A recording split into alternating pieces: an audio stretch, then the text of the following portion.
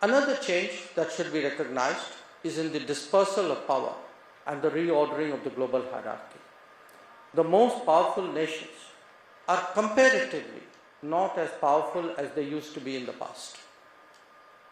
Middle powers have started to come into their own. At least in their particular region, they sometimes have more clout and definitely more skin in the game than those distant. We have seen this clearly in the Gulf. We are now seeing it in the Middle East. In different ways, it is happening too in Asia and Africa and Latin America.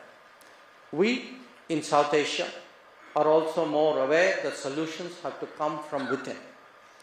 Whether it is the first responder operations in the Indian Ocean, COVID-related assistance, or the economic support that we gave to Sri Lanka, India is clearly adjusting to this new emerging architecture.